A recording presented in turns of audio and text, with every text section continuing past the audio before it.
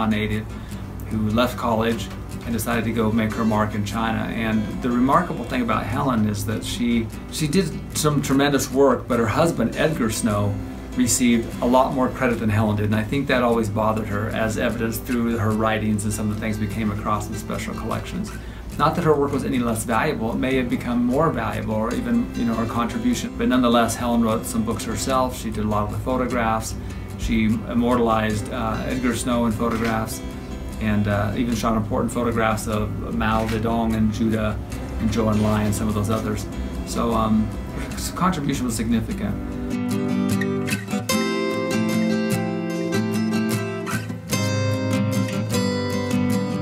This is the house that my Aunt Tilly lived in, and Helen Foster Snow lived in this house when she went to the university for a couple of years.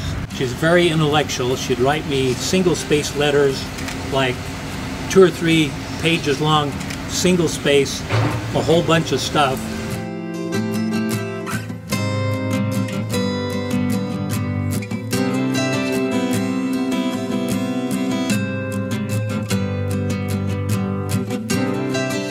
It wasn't until 10 years ago my aunt was being honored in Xi'an. They were dedicating a Helen Foster Snow Study Center there at Northwest University in Xi'an. And so I was invited along with my father to go there. And that was really the first time that I realized how big this was and the impact that she had on the world.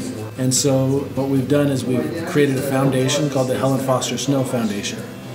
And it's really to honor her legacy and to continue what she started, which is building bridges of international understanding.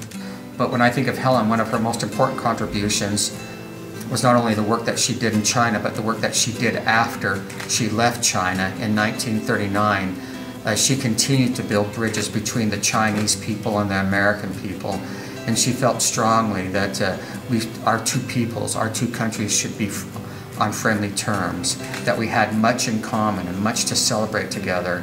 And so I think Helen, more than virtually any other American of her generation, did more to develop bridges between the Chinese people and the American people than any other person.